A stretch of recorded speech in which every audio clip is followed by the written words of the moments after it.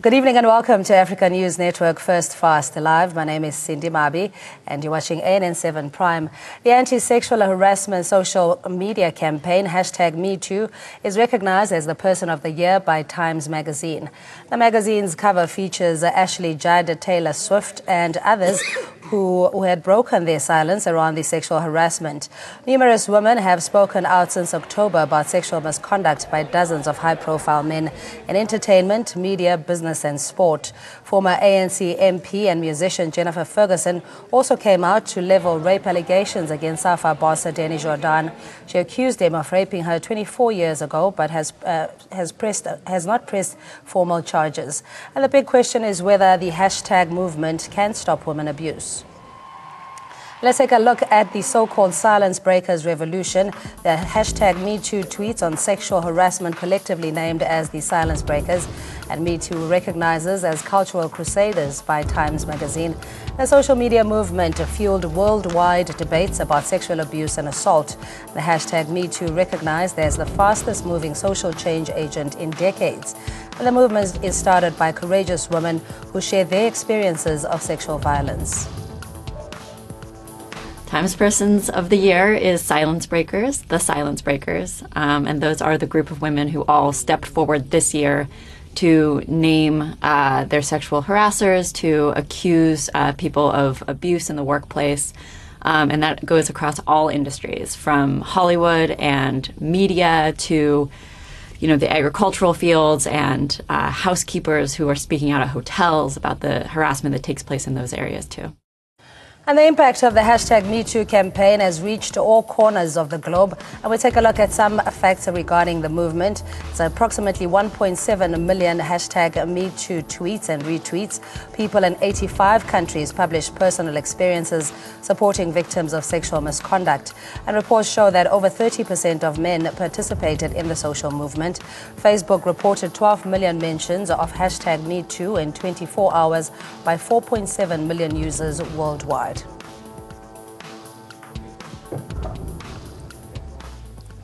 And joining us in studio, Javu Baloyi, Commission for Gender Equality spokesperson, and Shahida Omar, a Teddy Bear Clinic clinical director via Skype. Siyabulela Gentile is an activist of Not In My Name.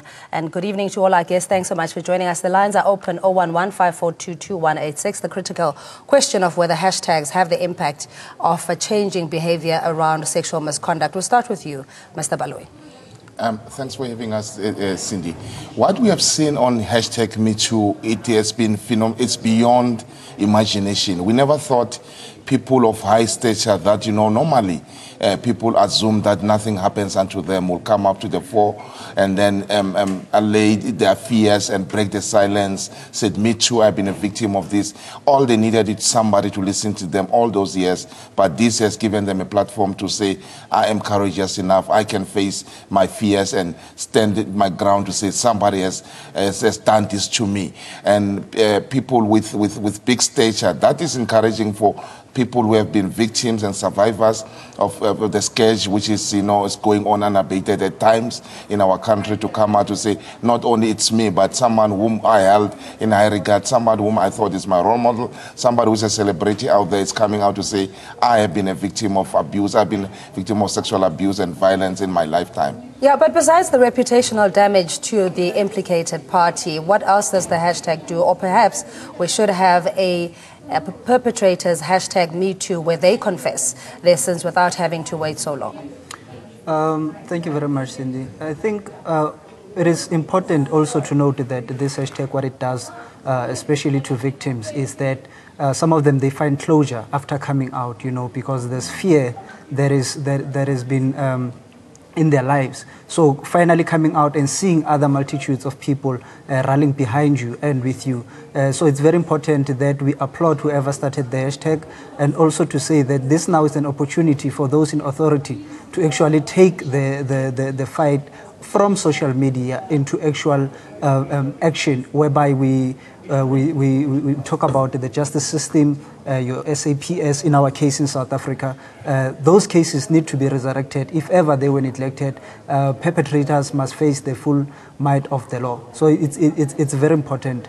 Let's invite Dr. Shahida Omar from the Teddy Bear Clinic as the clinical director. Dr. Omar, good evening to you, and thanks so much for joining us. In light of justice being served, especially to perpetrators who have been named, the burden is still with the victim in terms of having to prove or even pursue the case. Is there another way where we can circumvent this particular challenge? Well, I think firstly, the fact that there's been recognition and there's been acknowledgement certainly is a positive direction for victims that have not come out in the open, and breaking the silence is actually the only way to go.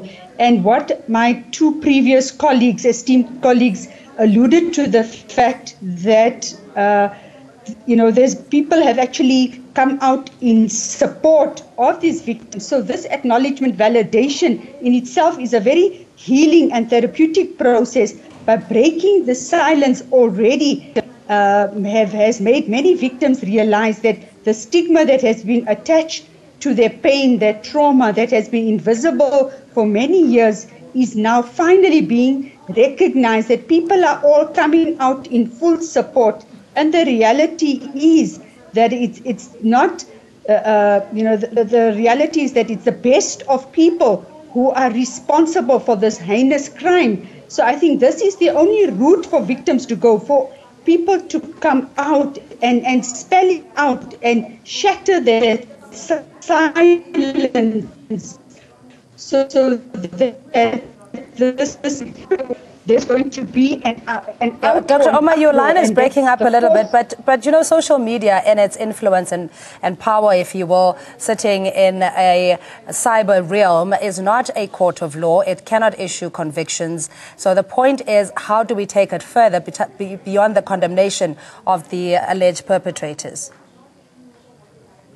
Yes, it has to be taken further, where it has to be reported and due processes need to be followed. So these victims need to be given the support in following the legal processes, by reporting the matter, by getting court preparation if a case is opened, and to continue receiving therapy. In that way, certainly, I think more action can be delivered or mobilized. Mr. Gentile, in hashtag Not In My Name, in what you've done for victim support and ensuring that court cases are seen through, but we've also seen a retraction of those particular charges, if you will, which counters the whole fight against women abuse. Yeah, well, it's one of those, but as I usually say, that will not be dismayed and will not lose heart. But the work that we've done, in fact, Not In My Name, you'll remember that it was founded on basis that these campaigns, these hashtags need to be sustainable, because we cannot have a Me Too hashtag today, then 3 years down the line, it's gone, whereas we are still stuck with gender-based violence, femicide, and rape culture in our society. So Not In My Name was formed as a response to that will have solutions that are sustainable. So I think this is what you should do also with hashtag Me Too. I don't know who's the person or people that are involved in South Africa, but I would love to get in touch with them.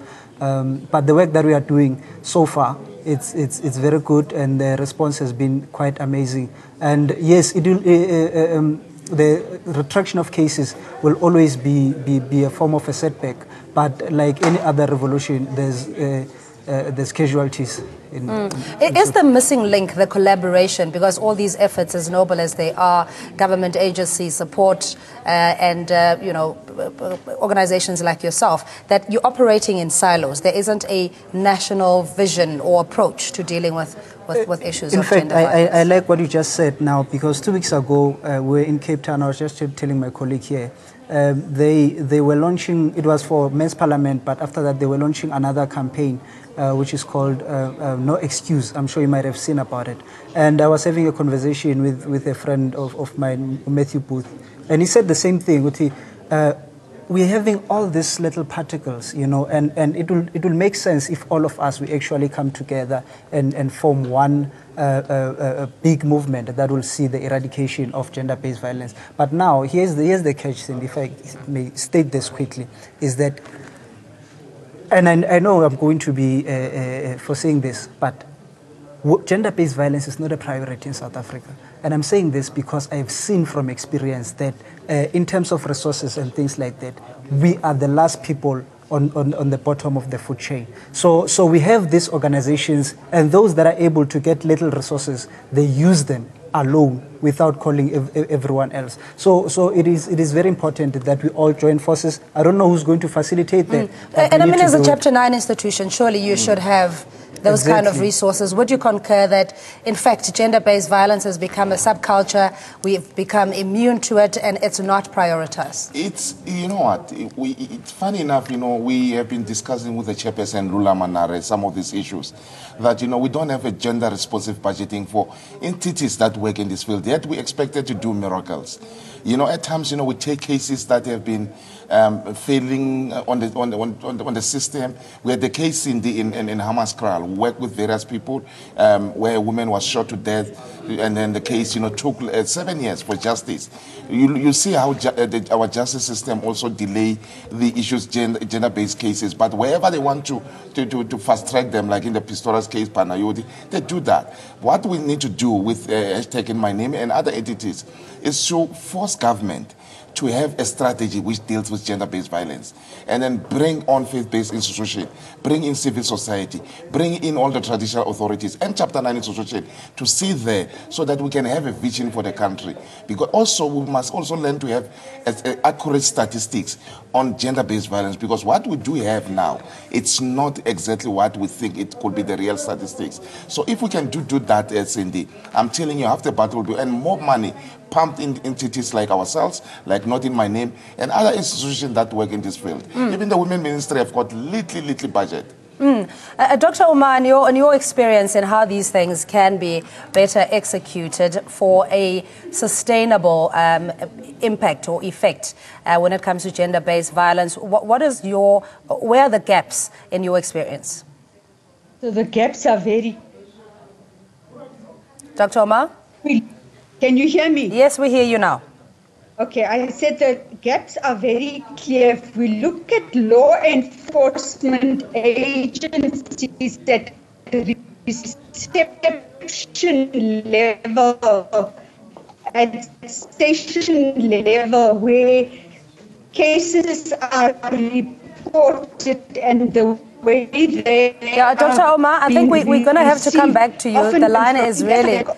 Yeah, the line is not very clear. But Mr. Gentile, perhaps that question, and it's something that is in the public report, and I'm sure that government has highlighted as well. Where are the instruments or mechanisms to streamline issues around gender violence? Well, to be honest, and I like what my colleague just said, that the Women's Ministry itself, because we are working closely with them, they in fact have come out and said, we don't have money, not even little resources, Mr. Baloyi. They don't have money. That's what they said.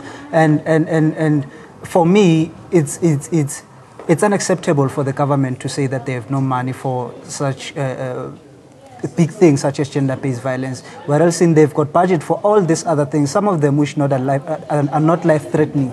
They are not urgent, but statistically in South Africa, we are one of the most violent countries. 3 days, every day, three women die at the hands of their intimate partner, which is femicide. So this should be on top of our priority list. In fact, the government must release the resources instead of them and their friends doing other things I won't mention here. Please, we really need to start to prioritize gender-based violence, especially the organizations, faith-based, NGOs, everyone who's involved in this space. You've touched on statistics and also aligning all of these other efforts, but we know as a matter of fact that perpetrators by themselves, unless they are caught, will then have to face the law, as it were, but would not by their own accord come out. And, the statistics will show that a woman, before she even reaches adolescence or even adulthood, would have had some form of sexual violence perpetrated against her. So shouldn't we have a hashtag #MeToo where the perpetrator is encouraged to come out? Yeah, we need to have systems like that. There was an event where we were as a Commission for Gender Equality. We had perpetrators talking. We had perpetrators confessing themselves and even telling us some of the modus operandi, how they do it. We're working with the Women Ministry, GCIS, and other governments, and even other stakeholders. What needs to be done is that, we need to embrace them, to talk to them, and so that, they can be the champions champions of this, some of this, because they have been there, they have repented, and because, the issue is that we shun them, saying because they've done something, society is difficult to take them back.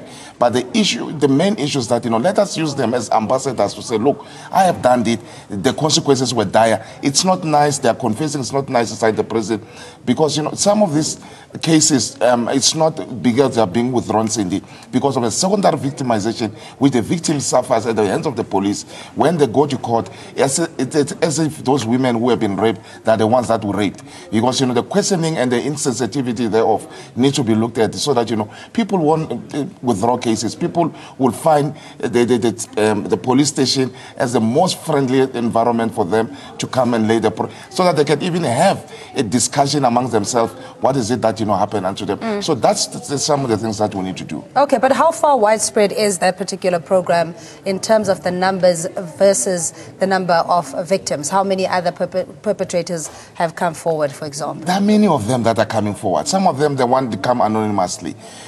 Some of them, like I'm saying, that, those that, there's a program that Sonke Gender Justice won an award with a Million Guardian on. That, they're working with a victim, with a prisoner in the prison. Lots of them are coming out. They realize they can play a role in lending a hand. And we work with some of them that, have come out at the Commission for Gender Equality. In some of these men's forum, they do come out and start talking that, I have been one of those people behind this, but this is what, my regrets, this can be done in order for quick wins. We have got if you just take, for example, sorry to break your word, Patrick Shai, he's now become that poster boy, if you will, of what it means to repent and to be an exemplary male figure. But not, just on one hand, you can't even mention 5 others that have done the same. Yeah, just to add also on what my colleague here was saying, many men are starting to come out, and believe it or not, they are starting to come out, especially with us, as not in my name, South Africa. We are having those men as part of our programs. They come out and say, you know what, this is what I've been doing, but I want to change. And what we do is we take them, and then they become part of the movement. And of course, that is what also Patrick Shai is doing with Kulumandot and other programs. So what is important is that these people, let's not discard them. As soon as they, in our case, even we don't wait until they go to prison. We are dealing with them now while they're still abusing their wives. All right, okay, let's take Dr. Omar, who's back with us. And thanks so much for your patience. Just to pick up on your train of thought around the gaps that need to be attended to. Okay, so the gaps that we looked at and what we are experiencing is that victims are afraid to come forward simply due to the fact that the law enforcement agencies are failing them.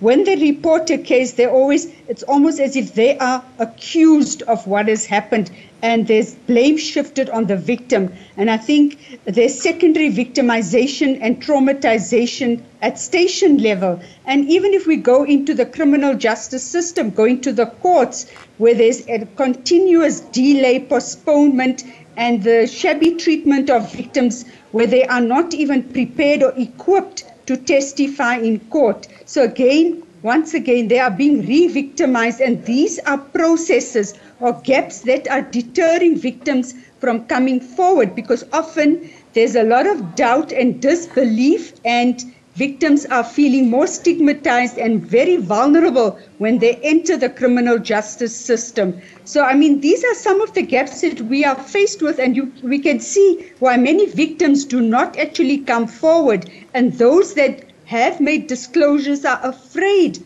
of what they may be subjected to through the process of facing the perpetrator, facing the law.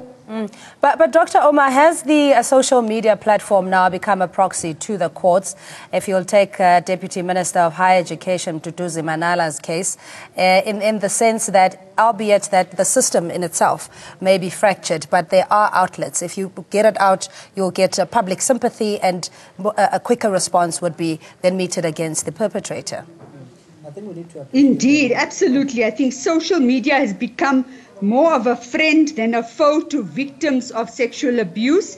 And this has certainly facilitated the recognition, the suffering, and the invisible trauma that many of these victims of sexual abuse have been subjected to. So social media has become an excellent platform and a precursor to ensure that people's cases and opportunities are given some focus.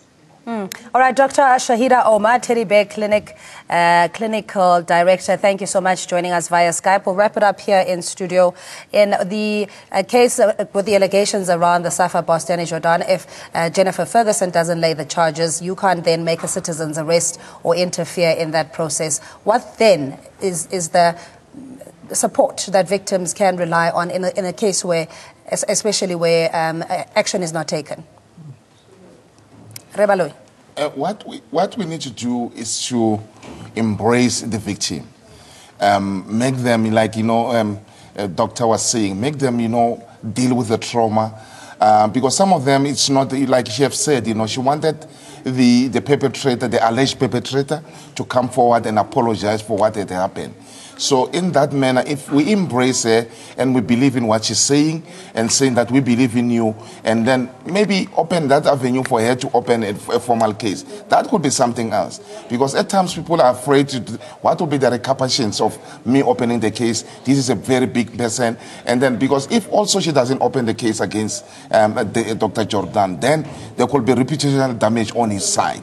Because this also has got, we have to look at it in both ways, because now it's still allegation. However, we need to ensure that the environment is very conducive for anyone who might have been alleged perpetrated years ago. We have got Sexual Offences Act that has been amended, and lots of people can come forward and lay the charges against those that harass them. So we need to make sure that, mindful of the fact that there are people involved. We have to be sensitive how we handle it going forward in everything that comes before yesterday, that, create that enabling environment. And we're there as a Commission for Gender Equality to embrace and engage them. It's been a turning point, #MeToo, if you take Harvey Weinstein and the women that have come forward. But it had to take, again, a Hollywood approach to dealing with matters domestically that are perennial. So #NotInMyName, what kind of impact has that had in relation to the #MeToo comparison, if you want? No, these are honestly, Cindy, two different hashtags, in a sense that Not In My Name was actually a response to supplement the fight against gender-based violence from a man's perspective. However, I'd like to say that we appreciate the work that is done by the #MeToo, and also to embrace social media for the good work that it is, the platform that it has actually provided. But just to mention this and to say that Not In My Name South Africa has developed a program that is called Case Closed, that will be going back as far as 20 years ago. We will be working with the South African Police Services, Minister Fikile Mbalula and his office, whereby we'll revisiting all these cases, and to say that it is important that we believe these women, regardless of, because it takes courage to finally speak up and talk about your rape ordeal and things like that. So that is what we are doing from our side, and we are calling on every woman, those that have been abused and raped, and to come forward. Do you believe that this is a turning point in the scourge against violence or gender-based violence? It is a turning point. Everywhere where we go, everyone says Me Too. Where we go, Not In My Name. Where we go, they talk. One thing which the people ask, they will ask you, what's your Twitter handle?